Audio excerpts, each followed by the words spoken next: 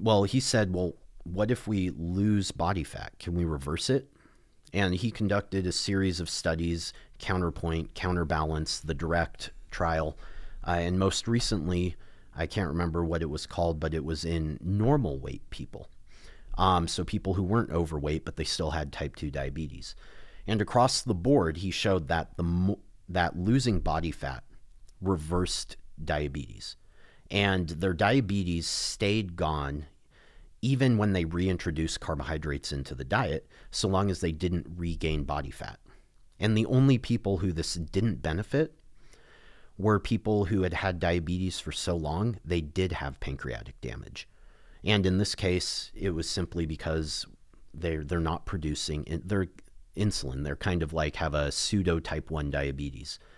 And so they're going to have blood glucose problems when they eat carbohydrates again because their pancreas is failing them. And so, you know, there's hands down, losing body fat is the number one thing you can do to improve your metabolic health. It directly addresses the fundamental drivers of insulin resistance and diabetes. And it doesn't matter how you lose that body fat. If you eat keto, if you eat high carbohydrate, it doesn't matter. The end result's the same because it's excessive body fat that drives like this domino effect that leads the body to become metabolically unhealthy. So question 1, do you believe that there's a diet that can be high insulin but will succeed at lowering body fat? Yes, because insulin as a result of eating will not be elevated all the time. Okay, let me change it then. Let's just say a high fasting insulin diet. Yeah, well, the people in these studies with type 2 diabetes have high fasting insulin, and they diet, they lose body fat. And do you know offhand what their fasting insulin was? Above 50, I want to say. Above 50 milli-IU? Really? Yes, I think. But I'm sure it varied from study to study too. But yeah, there was in his very first study, the counterpoint study, he did 8 weeks of a very low calorie diet. You know, these people just drank shakes with some carb, fat, and protein. I suspect if it's very low calorie, they would have lower fasting insulin. Or let me put it this way. I would expect the trend for fasting insulin to be lower and lower. So so you're talking about if they have high fasting insulin while they're dieting. Right. Okay. I don't know. I don't even know if... So this isn't me trying to advance a particular model. Yeah. I'm just stating I do agree with, and I'm actually picking this up from Ben Bickman. I do agree that any diet that's going to ultimately be successful for weight loss is a low insulin diet. This is not me making a case for carbohydrates per se, but insulin is the central anabolic hormone in our body, right? If you have a 12-hour fasted period, I expect it to be low if you're expecting to lose weight. Yeah, I think I see what you're saying, and so the question, there's two kind of things that are going around in my head, and the first one is, well, if insulin is high, you know, what is it that's making it chronically high to begin with? If it's insulin resistance, then even though you have high levels of insulin, the signal that insulin's able to transmit isn't high because your cells aren't picking up on it. So it doesn't matter in a sense. Now, what about a situation where you have normal insulin sensitivity, but you have chronically high insulin levels? And I don't know if that scenario exists. Well, I mean, it could happen, for example, with a type 1 diabetic overdosing on exogenous insulin. Yeah, right? but exogenous insulin, I don't think is applicable at all to normal physiology. Right, but you see where I'm going with this is, yeah, obviously you could become hypoglycemic and pass out. Yeah. Right, from an overexposure of insulin in the periphery. Well, so if you're, I think insulin can stop fat loss regardless of energy balance. And I say that primarily because in order to discover the essential fatty acids, researchers had to feed high carbohydrate like shakes to participants every 2 hours to keep their insulin elevated. Because what they realized is that if you take out all essential fatty acids from the diet, there's still a bunch stored in their body fat that can, prevent a deficiency for a long time until they've wasted away. So they needed to keep all that fat trapped in their fat cells. So if you take like someone with type 1 diabetes and they're injecting, or even type 2 diabetes, let's say, and they're injecting insulin because maybe their own pancreas isn't pumping out enough, I would think that it could inhibit fat loss, but I'm not sure it would be able to stop it. And I would actually be really interested in seeing a study on this, because I think it's a good question.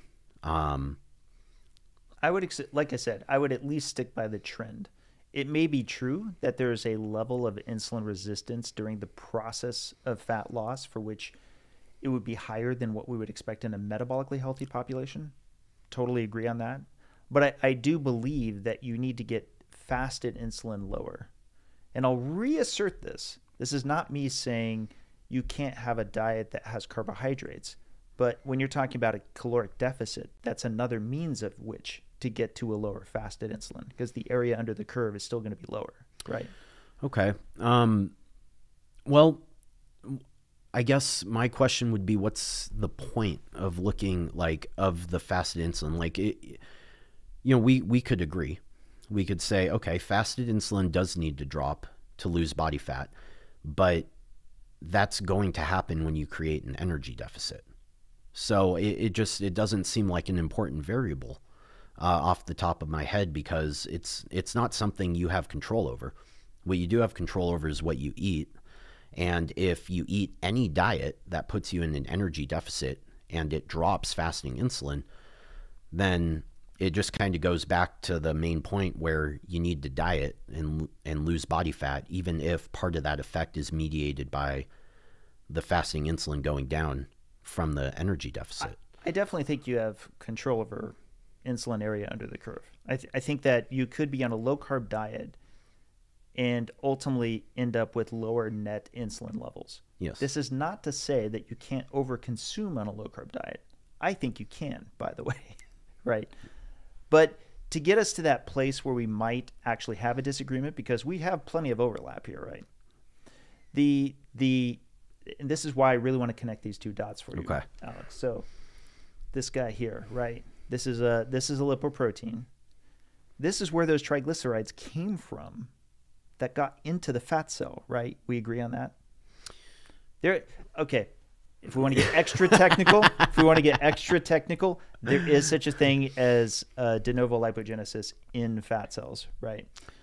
Yeah. But predominantly in the sac, the vast majority of triglycerides originated from an ApoB lipoprotein. Mm-hmm. Do we agree on that?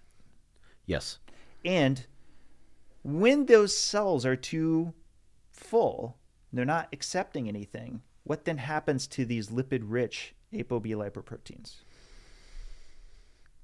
I would argue they hang out longer.